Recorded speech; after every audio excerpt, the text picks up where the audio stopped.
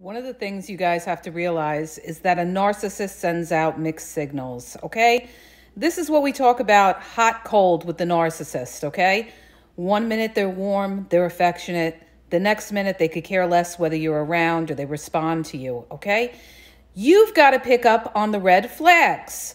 This is telling you that this person is basically full of shit, all right? Because when somebody is a straight arrow, there isn't this confusion. There aren't these hot and cold. When a person tries to give you that impression that they're there for you and then they ghost and they don't respond to you, that is a red flag, okay? Because people make time for who they want to make time for. You could be the busiest person in the world, but if you want to make time for somebody, you're going to make time for them. So if somebody's giving you a lot of excuses why they can't see you, why they can't text you back, that is a red flag, and you need to pick up on this.